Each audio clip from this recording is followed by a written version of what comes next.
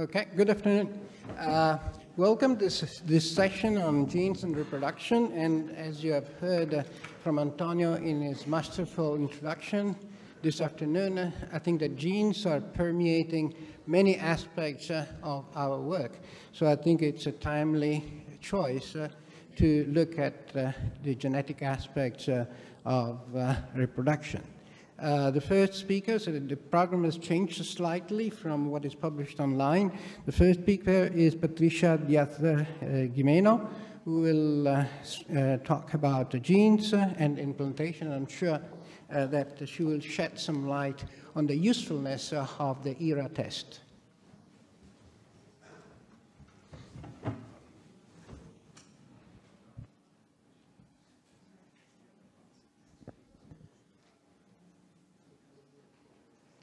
Okay, hello everyone.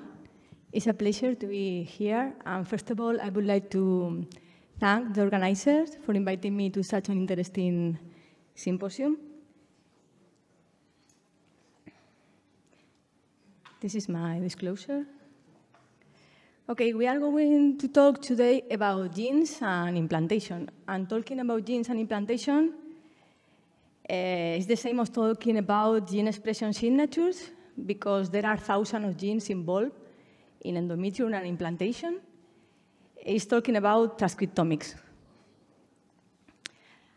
And talking about implantation, it's about talking about endometrial receptivity, window of implantation, endometrial function, endometrial timing.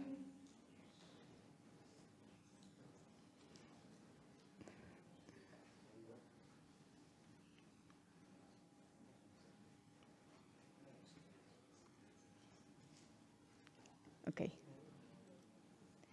Endometrial dating.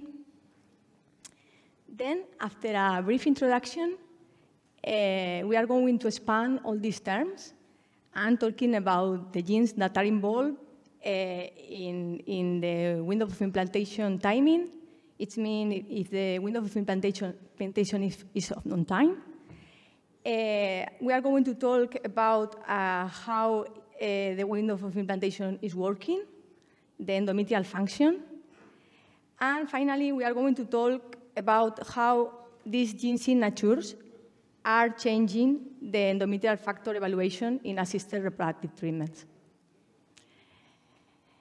I think it's very important to mention that the endometrium, why the endometrium is important, because it is the place where the life begins, is where the blastocyst implants, and starts the embryo development, placentation, and vascularization.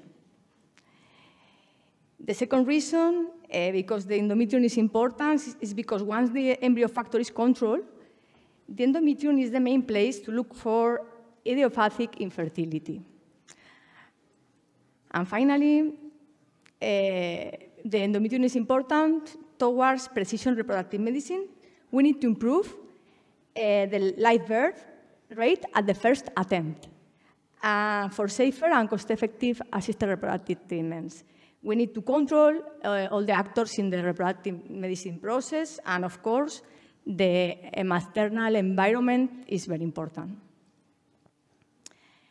All of you know about what is the window of implantation. At the end, the classical definition is a period of time where the endometrium is ready to implant, and it's around between 20 to 24 days in the menstrual cycle. And finally, in the introduction, I am going to talk about transcriptomics. Transcriptomics is to look for the genes that are working together for undergoing the menstrual cycle changes. Then this high-throughput technology is giving us the opportunity to study the endometrium from a multi-parametric, multi-dimensional perspective, giving us lots of information. Then, if we are collecting biopsies, we can study the gene expression pattern throughout the menstrual cycle. Here you have the classical heat map, where the genes that are in red are upregulated, are highly expressed, and the genes that are in blue are downregulated, are lowly expressed. Then we can have a pattern of what is happening throughout the menstrual cycle. Also, we can study the relationship between genes. This is a classical network where genes are working together for performing functions. And also, we can evaluate the window of implantation using artificial intelligence algorithms for classifying the endometrium in the window of implantation. Okay, then, which are the genes involved to measure endometrial timing? Dating the endometrium is classical. In the 50s, Noyes established 8 histological parameters. Based on these parameters, we were able to say if the endometrium was on phase or not. And we know, all of us, that the window of implantation is a complex and a multifactorial trait. Also, if we are researching the window of implantation from the histological point of view, we need lots of parameters to characterize how the tissue is working and is changing. And in the first part of the 21st century, gene expression was proposed as a technology also to dating the endometrial tissue as Noyes criteria, but in a high throughput way. Then, this is a paper in 2004 from Paran, the group of Peter Rogers. And as you can see here, each point is representing endometrial biopsy, the transcriptome of each endometrial biopsy from each woman. Then you can see as proliferative samples, early secretory, mid-secretory, late secretory are clustering from proliferative to late secretory, performing a clock. Then we know that we can also understand how the endometrium is changing using transcriptomics. Then in 2011, we published for first time the endometrial receptivity analysis that was performed in EB Foundation. And we were able to use a gene expression signature of 238 genes. And combining with machine learning algorithms, that is a part of artificial intelligence, we were able to classify the window of implantation, the endometrial timing. Then this is, again, a principal component analysis where each point is representing the transcriptome from the 238 genes. Then proliferative endometriums are here, pre-receptive, receptive, post-receptive. And that we have learned using this kind of classification is that some women that are in progesterone plus 5 days are delayed or advanced. But one of the most useful things that we can do with transcriptomics is using the classical clinical parameters and also the transcriptomic information, try to stratify patients. What means stratify patients? We have, for example, in this example, we have the classical window of implantation. We have patients group according to they are on time, they are on the window of implantation, but as you can see here, are molecularly heterogeneous. You are believing that you have a homogeneous group, but from the molecular point of view, this group is heterogeneous. Then, using transcriptomics and artificial intelligence algorithms, we can stratify. For example, here we can distinguish 4 different profiles in the window of implantation. And this was that we did in 2017, and we were able to split the window of implantation in 4 different transcriptomics profiles. Then here, in more detail, we were able to create a new taxonomy of the window of implantation thanks to transcriptomics and classical menstrual cycle parameters.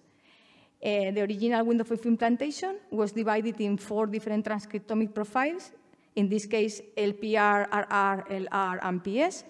And then we did the clinical follow-up, and we were able to define that were 2 profiles, the LPR and the RR, that had a high pregnancy rate and a very high also ongoing pregnancy rate. And the most interesting thing was we discovered a late receptive profile that has the same pregnancy rate, but a low ongoing pregnancy rate and a high number of biochemical miscarriages. Then we have learned transcriptomics profiles according to endometrial timing are associated to reproductive outcomes. Then we were working during the last 5 years to optimize also the gene signatures that are involved in endometrial timing. Then was in 2022, we published a new signature based on 73 genes that was called transcriptomic endometrial signature. Then we were able to stratify very accurate the window of implantation transcriptomic profiles. In this case, were 2 different profiles that had the highest pregnancy rates. And of course, we use, as always, because we are specialized on that, artificial intelligence algorithms. And that we were in this work, also very interesting, is we were trying to understand which signatures are really good biomarkers for endometrial timing. And we discovered that most of combinations are predictive for distinguishing the endometrial cyclic changes. And we also were trying random signatures from the genome, combining randomly. And the conclusion was the menstrual cycle progression cyclic changes generate a strong effect in gene expression, and most of the gene combinations signatures are accurate biomarkers for endometrial dating. Okay, till this point, we are able to distinguish easily how the endometrium is changing, and using lots of combinations of genes is possible. Then, now we are going to talk about if the window of implantation is really functional or not. The window of implantation could be on time or not, but could be pathological by itself. Then, in 2018, we proposed 2 potential causes of implantation failure. We were using, this study was done retrospectively using a sample repository where gene expression data was available, and gene expression omnibus, and we were working with a data set of implantation failure patients and controls. And using artificial intelligence algorithms, we contrast the hypothesis of 2 potential causes, one related to endometrial progression, endometrial timing, for the origin of endometrial implantation failure. Then the endometrium could be displaced or on time. And another model that is testing the endometrial function, the pathology, the disruption. Then the endometrium could be pathological or normal. Combining these algorithms, we understood that we need to remove the menstrual cycle timing for being able to distinguish the pathology, because if not, the cyclical endometrial changes are so strong, and then we cannot distinguish if the endometrium is really functional or not.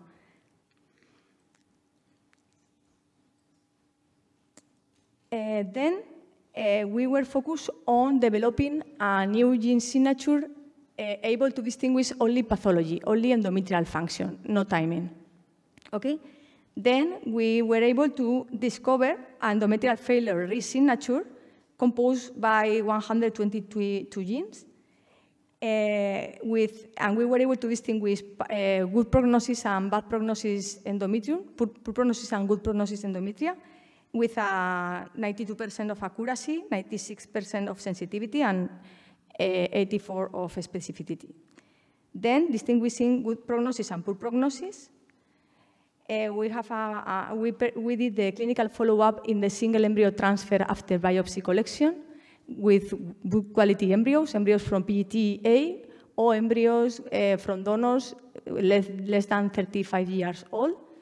And that we discovered was 49 samples were classified as good prognosis, 137 as poor prognosis. And when we did the follow-up, the pregnancy rate and live birth was significantly higher in the group of good prognosis, close to 8% and 98%. And also the clinical miscarriages and the biochemical miscarriages were also high in poor prognosis profiles. Okay, till this point, how we can use all these discoveries in gene expression signatures for improving and changing the endometrial factor evaluation in ARCH. We proposed in 2018, when we did our study retrospectively using the data set of Maglon group, we proposed a clinical algorithm. The clinical algorithm, when we are analyzing the window of implantation, was to consider both causes. It means the endometrium could be displaced or could be on time. Also, the endometrium could be, independently of if it's displaced or on time, could be pathological or could be normal. Then, combining both causes, we have different possible phenotypes. The endometrium could be displaced and pathological, or on time and pathological. In both cases, we have pathology. Then we need investigate new treatments. In the case the endometrium is only displaced but is normal, is not pathological, perhaps personalize the embryo transfer only in these patients could work. Okay? And if we are using this combination, we have also a normal endometrium from the pathological point of view and non-displaced, then the origin is not these causes, it should be others. Then we were working in the last 4 years in designing and performing a tool and a software for being able to classify the window of implantation using our TET signature because it's more accurate, only using 73 genes. We were able to evaluate the displacement. And using this signature, endometrial failure risk signature, we were able to distinguish good prognosis from poor prognosis. And we know that we should remove the endometrial timing for being able to see the endometrial pathology. And finally, this is our last results. We have a cohort of 186 patients. Then we have classified these patients according to these models, according to displacement and according to good and poor prognosis. And as you can see here, when we are doing the displacement, the displaced population and the on-time population has non-significant differences in pregnancy rate, like birth rate, clinical miscarriages, or biochemical miscarriages. However, when we are considering the pathology, we are obtaining a significant difference, and we have also 3 times more higher risk of endometrial failure, considering also biochemical pregnancy or implantation failure in the patients with bad prognosis. Poor, sorry. This is so here and also here. And finally, for finishing my talk, some take-home messages. Endometrial factor evaluation in infertility is more complex than dating the endometrial tissue in a period of time in the mid-secretory endometrium. Transcriptomic stratification allows us to distinguish between endometrial progression cyclic changes and endometrial function. To identify these 2 aspects is necessary for precision medicine in IVF. We need further research with higher sample size for population inference and validations. There is a lack of regulation in the application of genomic tools to the clinical practice. And we need to learn how to treat patients guided by these transcriptomics clinical support tools. I would like to thank my DARI research team in IBI Foundation, especially Patricia Sebastián León, that is the postdoctoral researcher that is working with me in all these discoveries. All my colleagues in IBI clinics that are working with me in all these studies, and especially Professor Antonio Pellicer.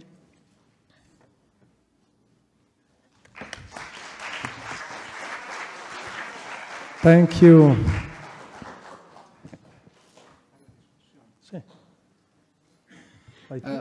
Yes. I think that Dr. Gimeno needs to catch a plane, so we are going to hold a brief discussion right now. Is that okay with you? And then proceed with the rest of the session. So is there any question? If not, let me ask you a brief question. How do you explain all of this controversy on the use of error test in clinics? I mean, it doesn't seem to be going much further than what has been done so far, but maybe you can give us a different perspective. Okay. I have been not talking really about the personalization of embryo transfer. I mean, one thing is these tools are able to measure that are able to measure. Another thing is which intervention are you doing for changing this? As I show you, the profiles after the clinical follow-up seems that are correlated to clinical significance. But how you are changing if a woman is not really? The solution is to change the progesterone hours, or could be another solution. I think this is that now is in controversy. I mean, perhaps it's not to personalize the progesterone hours or the administration of gonadotropins. Perhaps the solution could be another intervention, or also the population. You should stratify better the population for knowing which patients could be benefit. I think this is the problem now with ERA. And with all these tools, at the end, you as a clinicians, I'm sorry for giving you the I don't know how to say English, but at the end, I think it's very important to know, to research well how to treat these patients. Thank you. Also, thank you for sticking to your allotted time so nicely. Okay, thanks.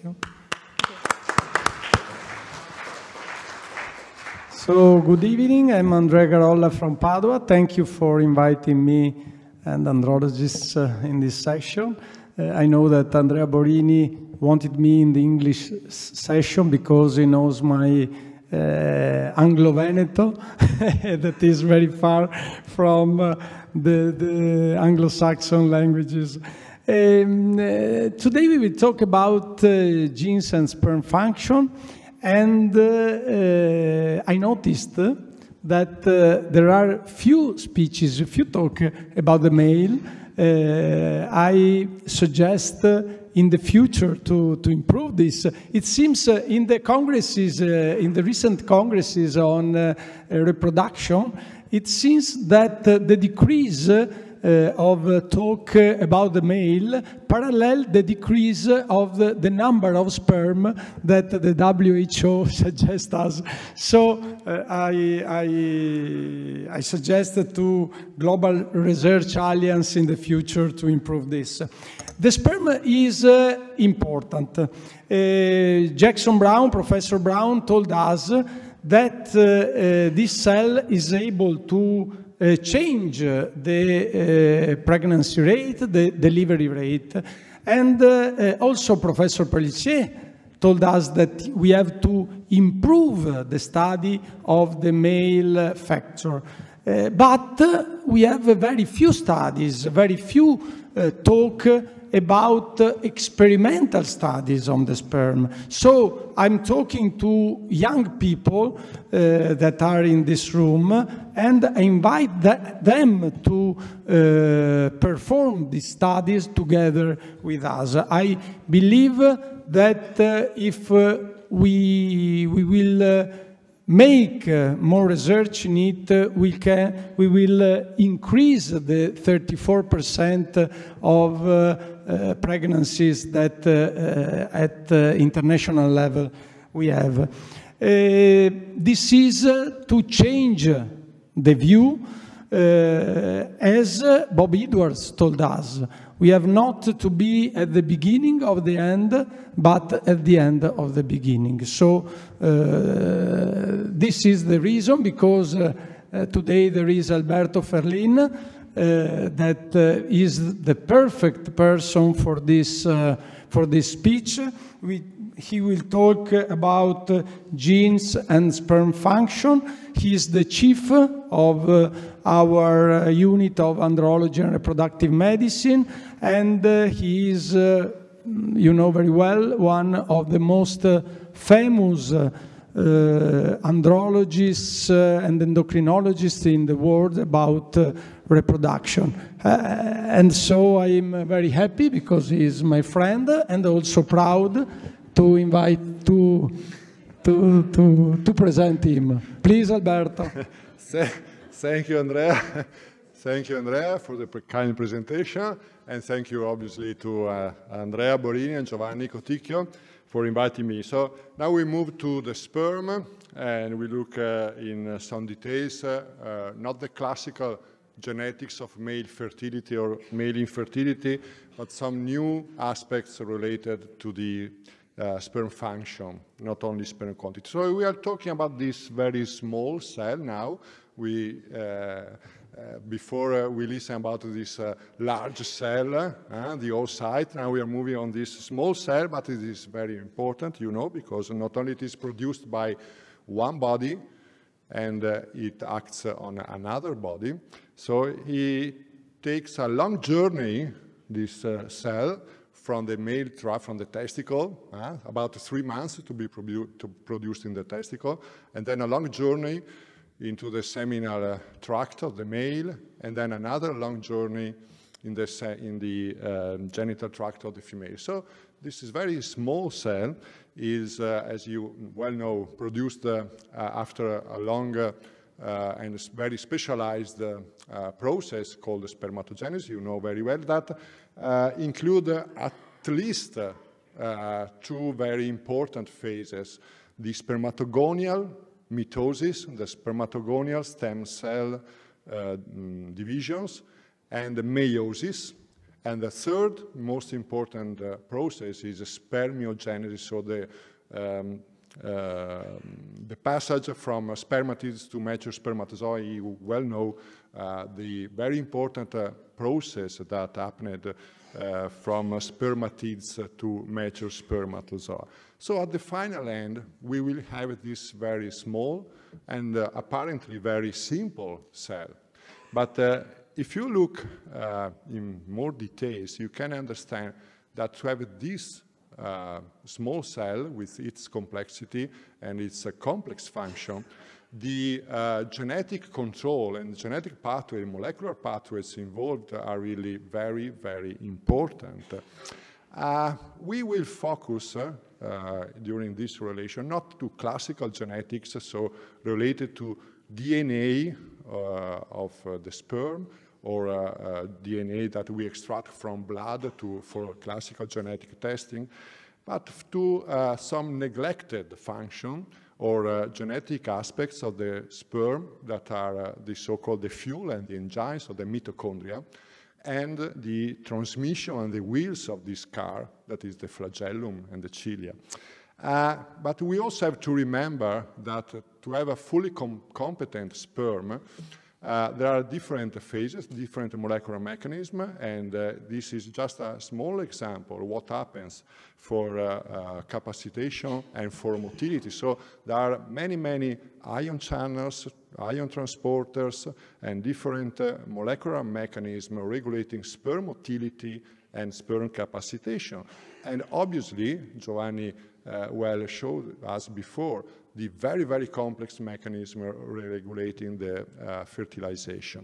So please remember this final maturation process from spermatids to mature spermatozoa, because there are a number of morphological and functional differentiation in this phase that are very important for subsequent sperm function. So for example, you know very well that during the transition from spermatids to mature sperm, we have a very important process that is substitution of histones with protamines and the condensation of DNA and so on. But we also know that during this phase, there is also the establishment of epigenetic control that are very important not only for sperm function, but also for embryo development. So classically, we know that male reproduction, and in particular fertility and testis function, is highly genetically controlled. About 2,000 or 3,000 genes are needed for normal reproduction. So it is quite evident that theoretically, any mutation in one of these genes could be responsible for infertility. We also know that classical genetics says that about 10 or 15% of male infertility is due to genetic factors. And importantly, we also know that genetic factors contribute to the most important diagnostic categories of male infertility. That means quantitative defects of spermatogenesis, so genetic defects that mainly alters the spermatogonial differentiation or mitosis, so the number of stem cells and the number, therefore, of mature sperm, but also qualitative sperm defects such as astinotospermia or alteration of the flagellum and so on. The obstructive forms, we all know that cystic fibrosis, for example, is one of the most important causes of obstructive form, and in particular of the absence of vas deferens. But also we know that there are many, many genes, probably hundreds or, hundreds of genes controlling the endocrine system, that means the hypothalamic pituitary testicular endocrine function. And I'm always very interested about this parallelism. You know that the number of genes that are needed for testis function is among the highest in our body, and the other organs that need a high number of genes is the brain. And it is something interesting because there are a lot of similarities, no joke, Andrea, and there are a lot of similarities between testis function and central nervous system function, but also on sperm cell and the neurons. This is a very interesting study comparing at the proteome level the number of proteins that are expressed in the sperm and in the neurons, and you see that many, many genes are commonly expressed by the sperm and the neurons. So not only the testis is one of the, in our body, one of the organs that express the highest number of genes, but also the similarities between brain and testis is very high. So apart from some jokes, the testis and the brain are very similar. So we also know now that we know many genes that act specifically in the different phases of spermatogenesis. For example, these are a very small list of genes that affect the spermatogonial proliferation or the meiotic division or the spermatid differentiation. And also these are some genes, not obviously all the genes we know, regulating the hypothalamic pituitary testicular endocrine axis. And again, here it's a recent review showing how many genes act at a different level from the endocrine levels, testicular level, post-testicular level, and so on. Just for example of how fast the research in this field is going. This review in 2019 identified 92 genes that are validated genes with potential effect on male fertility. Okay, so in 92 genes. The same authors, 2 years later, so in 1921, performed the same review and identified 120 genes reported in the literature that are validated genes responsible for male infertility. So in just 2 years, more than 30 genes have been identified with possible role in male infertility. And where these genes, or what these genes cause, and you see that the number of genes, the total number of genes, are responsible for different kind of male infertility. So the most important categories is 67 genes responsible for endocrine alteration of the hypothalamic pituitary testicular axis, so the so-called hypogonadotropic hypogonadism. That is not, however, one very frequent cause of infertility, but another 17 genes are responsible of defects, especially defects in the flagellum, in the cilia.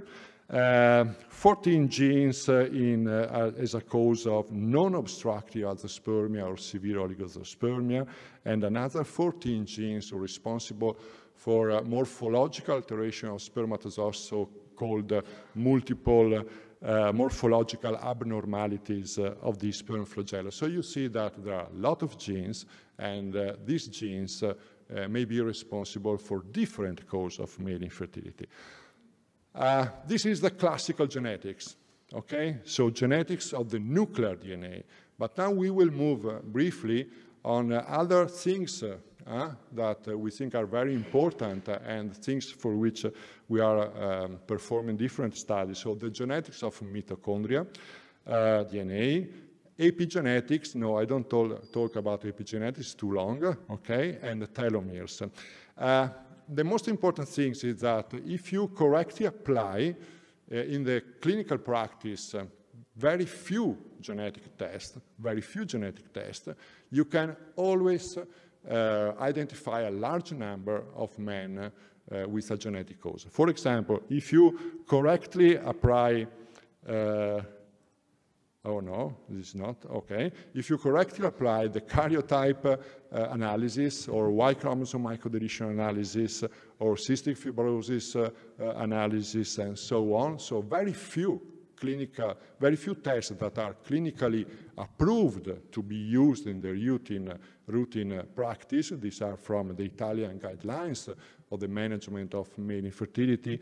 You can identify a large number of men with potential genetic factors. For example, if you correctly apply the karyotype analysis, you just identify 10 or 15% of men with non-obstructive azoospermia with some chromosomal abnormality. If you correctly apply Y chromosome microdeletion analysis, again, you find about 5–10% of men among those with non-obstructive azoospermia and severe oligospermia. If you correctly apply the so-called partial AZFC deletion or GRGR deletion on the Y chromosome, again, you identify about 3–4% of men with oligospermia, and so on. The androgen receptor gene in very selected patients. This is just an example of a recent paper from our group showing that in more than 8,000 men with infertility, if you correctly identify the patient, you can find an androgen receptor gene mutation in about 3% of the cases.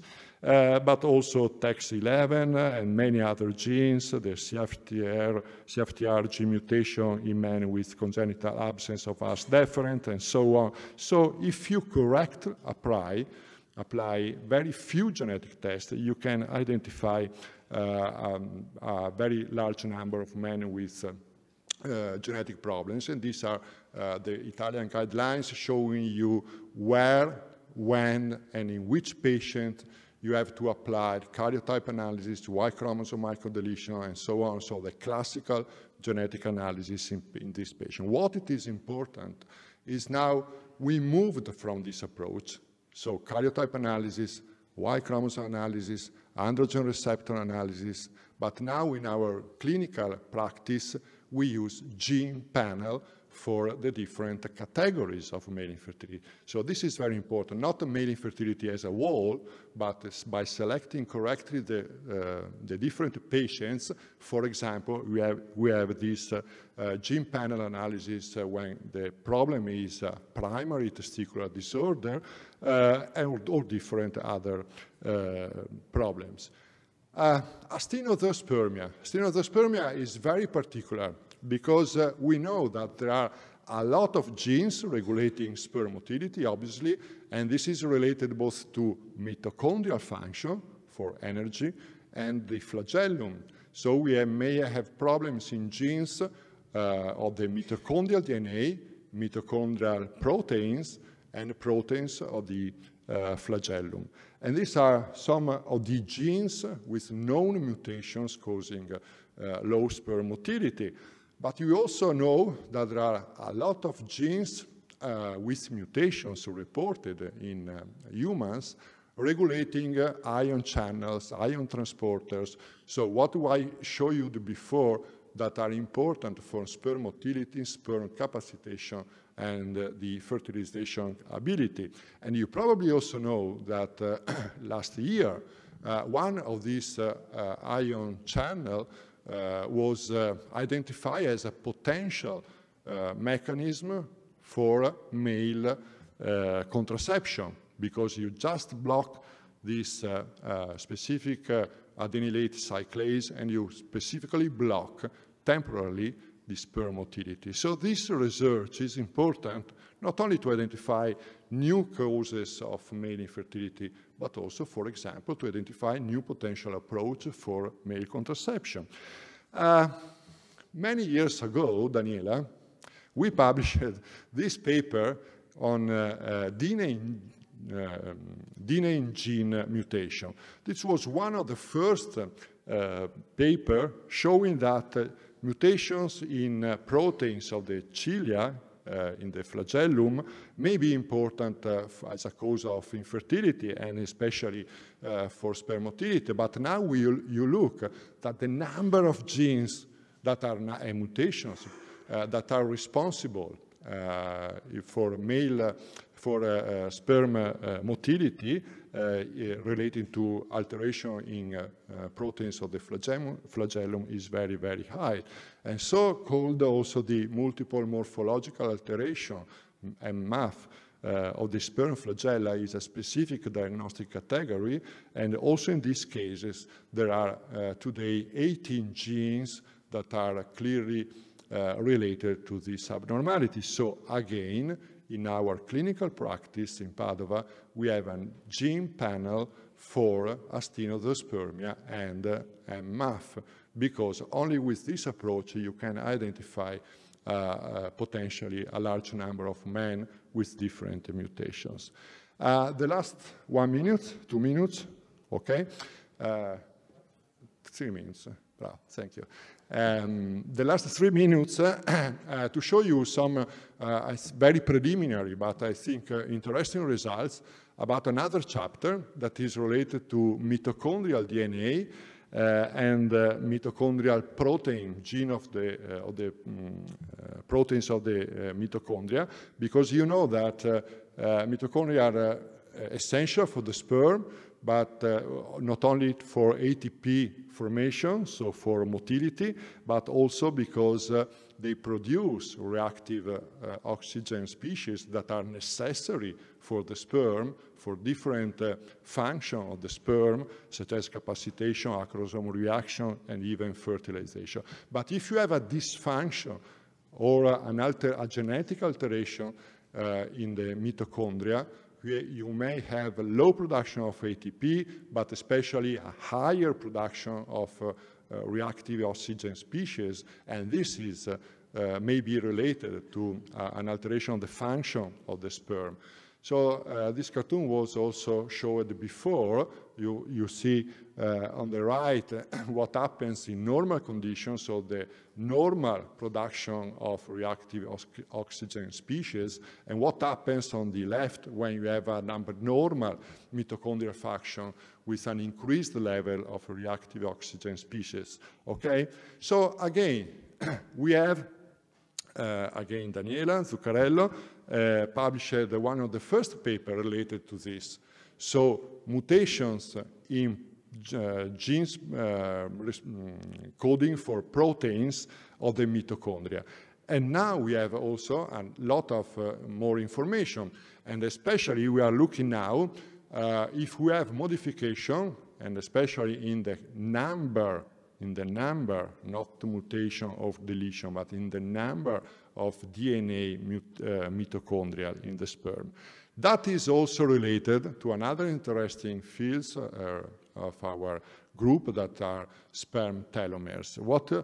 Sperm telomeres are very important. I have no time today to talk about this, but they are really related to sperm function, especially with sperm motility and DNA fragmentation.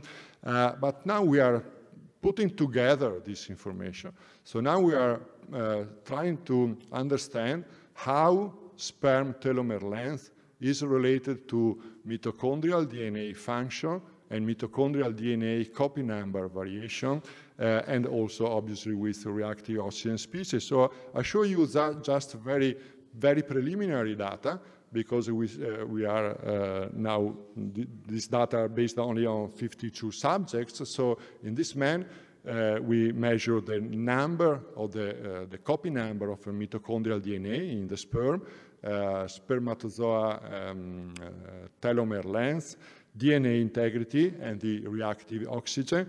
And you see that there are some interesting relation between all these parameters. For example, the copy number, so the amount of mitochondrial DNA is related to sperm telomere, is related to DNA fragmentation, and obviously is related to sperm motility. So you can understand that it's very complex mechanism, including telomeres, mitochondrial function, and the genetic content, reactive oxygen species, and so on. And you can also imagine that all these things are related to epigenetics, but I have no time for this. This is just an analysis showing that, for example, the copy number, the amount of DNA or the mitochondrial DNA is a very good predictor of sperm parameters. Okay, these are very preliminary data. So in conclusion, I say that male infertility is obviously a complex, multifactorial condition, but in which genetic factors are very, very frequent. And probably a large amount of what we now call the idiopathic infertility will not be more idiopathic in few years. We have to move from the classical genetic view of nuclear gene defects to mitochondrial DNA, to genes responsible encoding for mitochondrial proteins, for proteins of the flagellum, sperm telomeres, and so on. And finally, the modern diagnostic approach that should be based, as for the other genetic part, other genetic disease, not based on single gene analysis or a single test, but on with this new genomic possibility with gene panel analysis for hypogonadotropic hypogonadism, gene panel for primary testiculopathy, gene panel for astinotospermia, and so on. Thank you very much. This is my group in Padova, and I hope to be in time. Thank you.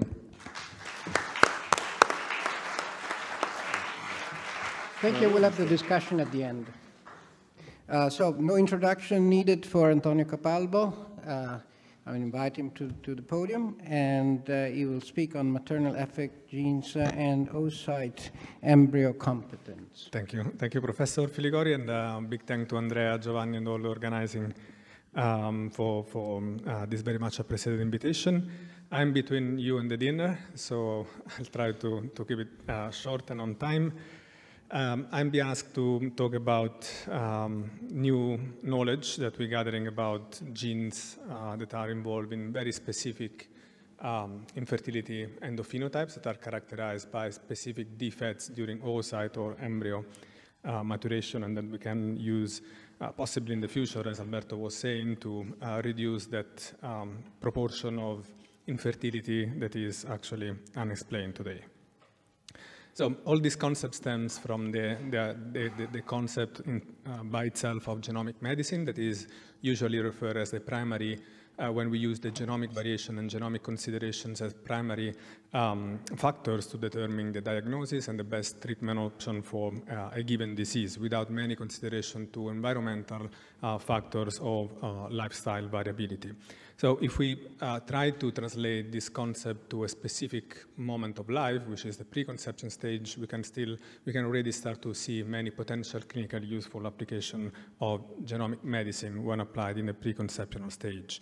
One of those is for sure expanded carrier screening. This is a very well-established technology and strategies in order to inform couples about their carrier status for recessive genetic diseases, in order to enhance and improve and empower reproductive autonomy of couples that can get to know being at increased risk for one of the thousands possible recessive genetic conditions. This is a very established practice in many countries worldwide, and of course not as developed in many others. What I'm going to focus more today is about the use of the genetic information that we gather in the preconception stage, also to improve infertility diagnosis and management. Today, the field of genetics is moving towards genomics, meaning to say that the vast majority of the analysis that we perform today can be performed by whole exome sequencing. That means sequencing the whole coding sequence of our genome and developing then specific in silico gene panels in order to target specific indication or diagnostic questions. So it is becoming more and more common that patients, for instance, going through IVF or having genetic testing for whatever other indication, they may do that by whole exome sequencing, and therefore we can have all the backend information of the exome to explore further the clinical utility of genomics, particularly in this context of reproductive medicine. Now, we have already reviewed in the presentation of Alberto many new discoveries, new genes for what concern male infertility that are also leading to some translation and new application. For instance, for non-obstructive azoospermia, we have seen that we can test before the surgical procedure genes involved in maturation arrest of the sperm in order to avoid any potential hopeless surgical procedure. For female infertility, the situation is a little bit more complex, as women are usually, and like for conditions like POI or PCOS or endometriosis, this is a combination of monogenic, polygenic, and environmental factors, and also here we are experiencing a rise in the knowledge in the genetic association studies that are, going towards an increased prediction for the development of these specific diseases. What I'm going to focus today more in particular is a very specific infertility endophenotype that we can visualize only throughout an IVF treatment cycle, that is impossible to detect or to visualize during spontaneous intercourse, because this is the phenotype here is characterized during an IVF treatment cycles when we can visualize our oocyte and we can visualize specific defects happening during oocyte maturation or during embryonic development. So these are really specific IVF infertility endophenotype that where we can try today to predict and to investigate further their genetic basis. Now, these are rare conditions to happen, rare phenotypes, I would say. And, but I think it's experience of all of you to have encountered patients where you had all immeasured oocyte. Alessio this morning was showing the total fertilization failure, and this is also a recurrent event, meaning to say that should have a kind of genetic background, or having all embryos that fail to develop to the blastocyst stage in multiple IVF treatment cycles. Much of the effort here has been invested during the last years of investigation in genomics, trying to underpin genes associated with these phenotypes, has been invest on the analysis of female genome, because we know that maternal effect genes are the ones that are usually controlling all the final steps of oocyte maturation, as well as all the early embryogenesis. Therefore, most of the data and the genetic association studies that were performed so far were directed towards the analysis of the female genome. This is a landmark paper that was published in the New England Journal of Medicine in 2016.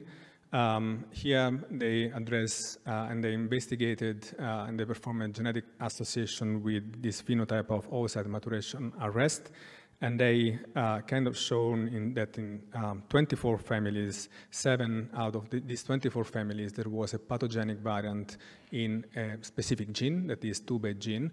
They performed functional analysis, as you can see here in this slide, and they could show and they can confirm the causal association of this gene with the phenotype of maturation arrest, because as you can see here, 2-base gene is one of the major constituents of the meiotic spindle, and in this figure you can clearly see how the meiotic spindle was disrupted by any specific mutation that was investigated in these functional studies. In the year that followed, we had many new studies and genes that were associated at different levels with oocyte maturation defects and with early embryonic developmental failure. Most of the genes cluster into a specific subcortical maternal complex that is an essential multiprotein complex that is vital and fundamental for oocyte maturation and for early developmental arrest. However, if we want to be a little bit critical on these studies, we can see that most of these studies were performed in a single ethnicity, so they were performed in China or by using women of a single Asian ethnicity. There are other limitations that we can see in these studies, such as, for instance, the definition of the phenotype. This is one of the most important points that was touched upon by Alessio also this morning. If we have 3 oocytes that fail to fertilize, this can be due by chance, can be due by the embryologist, for whatever reason it happened. So we need to establish statistically grounded methodologies in order to define the phenotype. In genetics, one of the most important parameters is to clearly define well the phenotype before performing genetic association studies. And in many of these papers, this wasn't really done properly. Then there are other technical details about the bioinformatic pipelines and the functional validations, how this was performed, but I'm not going to go through it. What we did in our experience so far in order to overcome some of these limitations was to first develop a statistical methodology in order to identify outliers for some specific parameters of interest, such as oocyte maturation, oocyte fertilization, or blastocyst development, adjusting also for some important variable like female age for blastocyst development. And by leveraging a very large data set of IVF cycles, we could have selected 28 families, 28 women that were indeed showing a statistically significant deviation from what was the benchmark or the normal value for these parameters. We looked and we had 28 women consenting for the study, for having whole exome sequencing performed. We developed a specific bioinformatic pipeline. I don't want to go into the details, but this specific bioinformatic pipeline was including also control data set of fertile women, so it was kind of robust against false positive results. And also these pipeline usually were giving priority to some specific genes that we know they are important for this biological function of oocyte maturation and embryo development, but it was also agnostically open to retain new gene disease association. What we observed at the end was that our diagnostic yield in these 28 women was 7 out of 28, which means 25%, which that is quite remarkable in genetic diagnostic. Usually when we get 25-30% of diagnostic yield for a given phenotype, we usually are quite happy. But of course, there is still a work to explore here for improving and boosting this diagnostic yield. Why I'm so passionate about this topic and why I'm a little bit confident that we still have a way to go and a way to improve this diagnostic yield, because if we look at all population genomics data that we have today, this is the largest data set of genomic sequence information for 1 million individuals with different ethnicities, still not published, is on bioRxiv. But by analyzing all the genome and all the coding sequence of our genome, and by looking also across the different ethnicities, we can see that there are at least 3,500 genes that are intolerant to loss of function. What does that mean?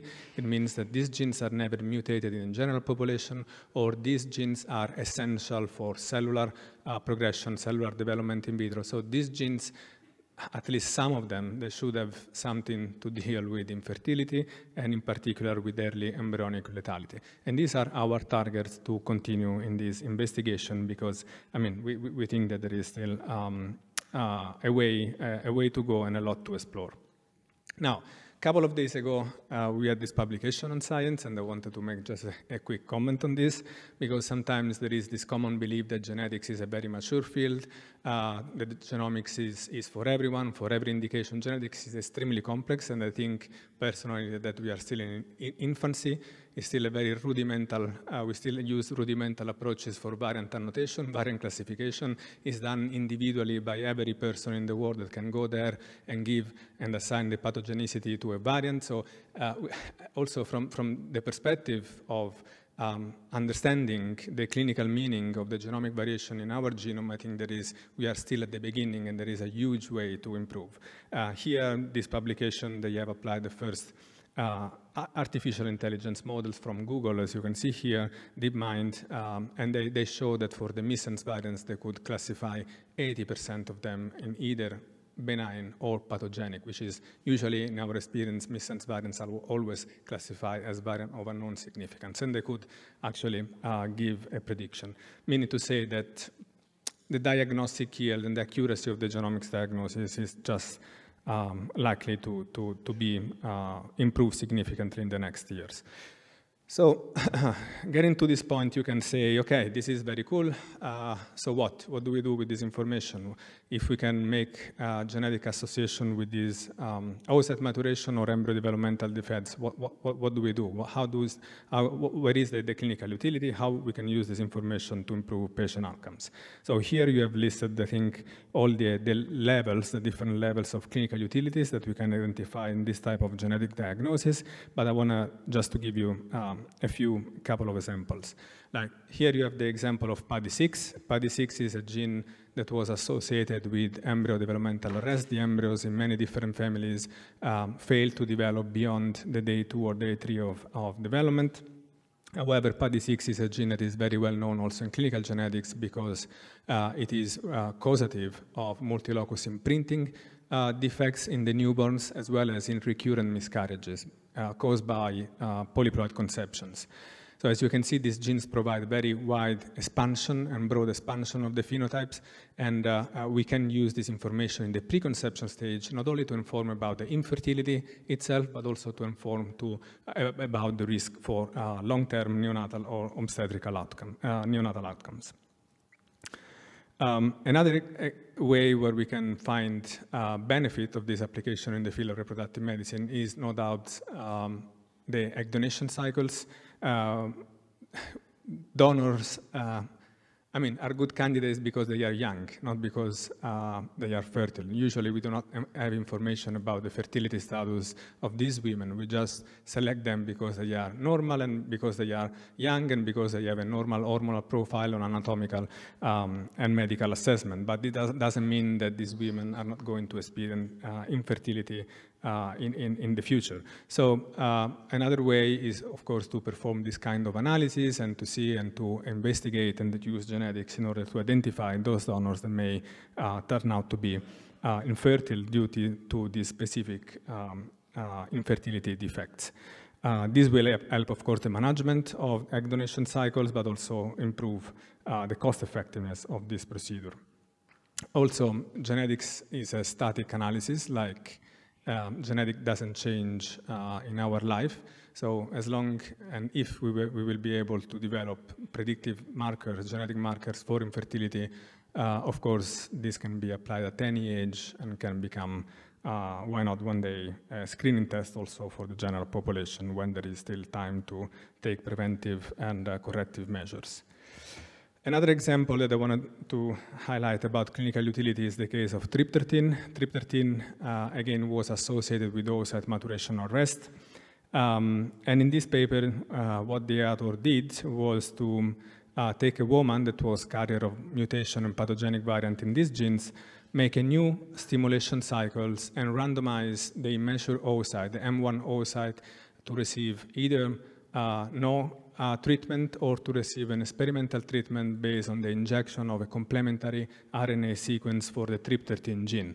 So these eggs, some eggs were randomized to receive the antisense of the RNA for the tryptophan genes, and are the ones that then show maturation, normal fertilization, and development to the blastoid stage. All the others that were not injected, they stayed at the M1 stage. So this is just a proof of concept. Of course, there is any safety data, any clinical validation is just a proof of concept saying that while learning these genetic and biological factors that are imposing barrier to conception by having specific block during developments, we can also devise and try to think to develop new molecular targets and therapeutics approach in order to overcome this barrier.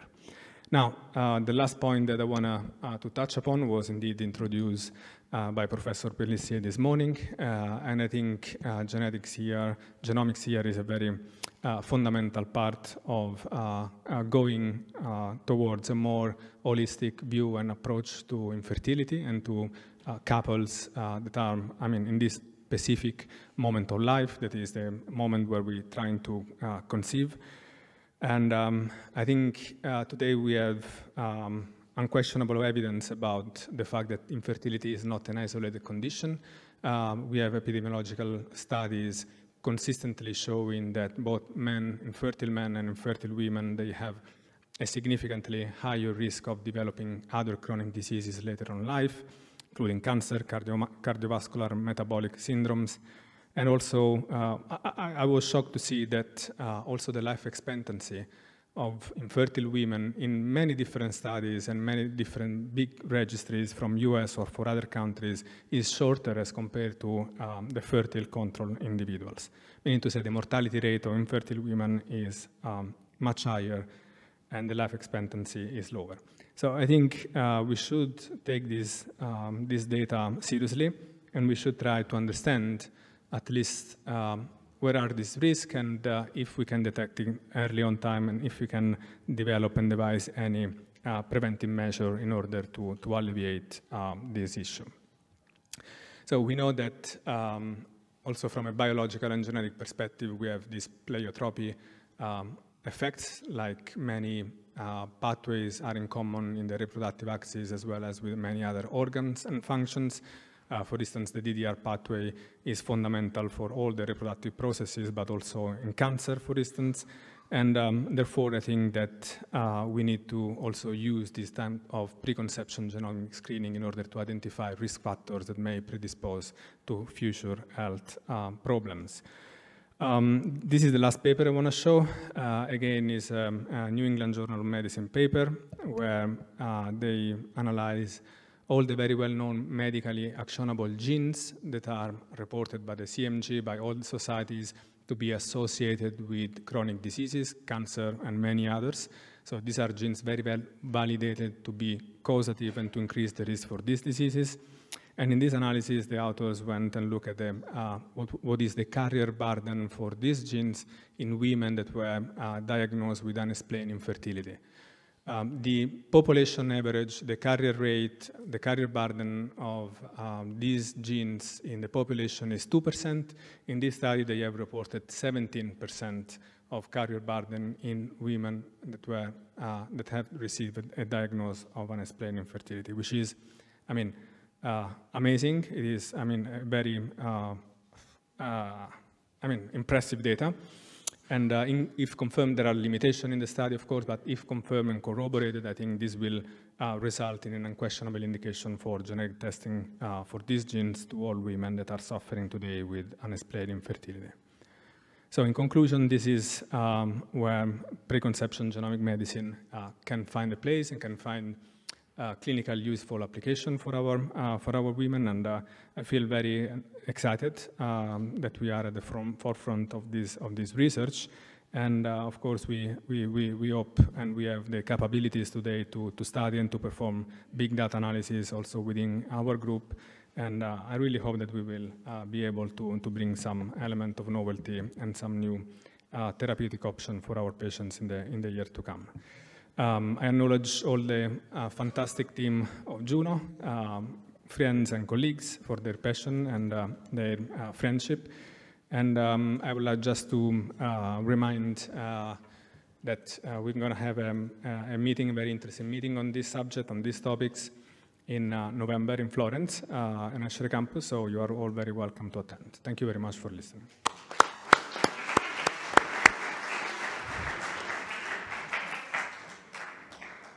Well, so the discussion is open, so please, Alberto, come to the podium, so if there's any question. Well, if not, let me ask you some very brief question to Alberto. Actually, I agree with Antonio that the real issue here is the lab to bedside translation of this information. I mean, how do you use this information? For instance, let me ask Alberto,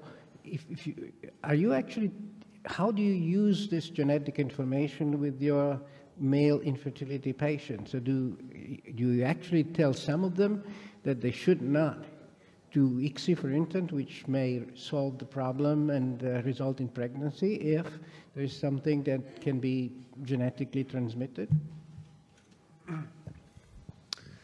I think that there are at least two aspects that we should consider. The first one is to have a correct diagnosis. So if we identify a genetic cause, we identify the specific cause of this infertility. And this is important, okay?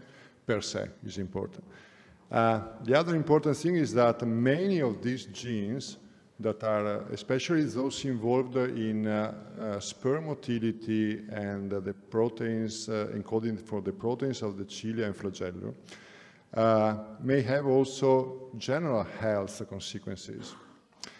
The third aspect is that these mutations or these genetic anomalies can be passed to the offsprings. So genetic counseling should be performed just to inform the patient, the couples, about the risk of transmission, the risk for future health, and so on. So we know also that for many of these genes, we do not have still this information. So what happens if the mutation is transmitted? So now we have the information that the identification of the genetic factor is important for the diagnosis and to inform the couple. But since many of these have also consequences for the general health of this man and probably also for the offspring, I think we have also prognostic factors important. Another curiosity before to leave the question to Andrea Borini for Alberto. Do you think that also in presence of some genetic alteration, the andrologist can do something to improve the reproductive outcome? So you mean that the identification of the genetic factors do not allow us to treat this man? Yes, probably yes, especially for those mutations, those genes that are responsible for stem cell differentiation and spermatogonial stem cell differentiation and spermatogonial mitosis. For example, the classical Y chromosome microdeletions. So if we know that a patient has a Y chromosome microdeletion, we have no treatment.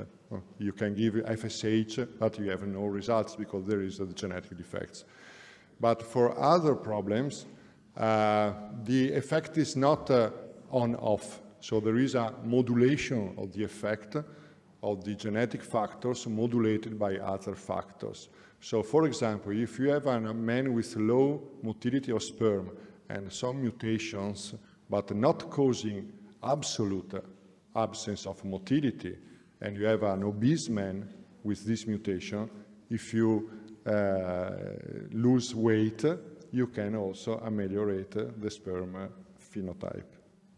Thank you, Alberto. Please, Dr. Borini. Yeah, I think Andrea has a question. It is just in the same direction. So what I mean is, of course, it is important to understand it is a genetic disease. So if the genes are the origin of the defect, a lot of therapy are not important. I am thinking of the integrators, all the stuff that most of the men get every time that they have just low count or low motility. So probably it is important for this. Then you said that, of course, you can also do something if it's just not only the problem of the gene defect. So. Yes, what it is important is now we have a lot of genetic factors that can modulate the phenotype. So it is not the classical Klinefelter syndrome or men with Y chromosome microdeletion. So there are many mutations in genes that can higher the risk but not causing absolutely this defect. So it may be a cofactor with other lifestyle or other with an infection or with other conditions. There are also some polymorphisms, for example, that help us in selecting the treatment. For example, polymorphing the FSH beta and FSH receptor genes, because we know that there are some polymorphisms for which subjects may respond better to FSH treatment than another.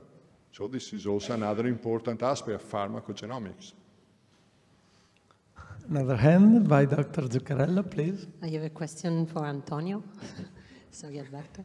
Antonio, do you think it's time to include the genes you mentioned in the carrier screening test for donors? I think not yet. I think we need validation data in different ethnicities. The field of clinical genomics has already experienced to see some genes that are indeed causative of some disease in a specific population, but not in others. So I think we need to confirm these findings in a, pan-ethnic way, understand a little bit better the molecular pathology of these genes, what are the, the role of the mutation, and but I think is not too far. Like, we only need to have big data, because you know that you need big data, very well controlled phenotype and medical records together with exon sequencing data, and to confirm this preliminary finding. I think if I can expand a little bit on the question of Professor Filicori about why sometimes genetic is not used or is not as some barriers for application, I think carrier screening is a perfect example. Like, there's no doubt about the utility of carrier screening for testing recessive diseases before pregnancy. It shouldn't also be applied only to women undergoing IVF or to couples undergoing IVF. It can be potentially applied to all population, especially young couples. They have higher risk of having a child affected by recessive diseases than for Down syndrome. But this is not practiced in our country as in many other countries. So I think genetics is not only a matter of developing scientific knowledge or clinical knowledge, but also a matter of developing frameworks for application and for delivering the test into our society, like improving our genetic counseling, improving our genetic education, so building infrastructure that are permissive for a more application at scale of genetics. Thank you. Thanks. If there are no more questions, I think that we can close the session and the day. And we wait all of you tomorrow morning, 8:30, because we will talk about sperm. Bye-bye.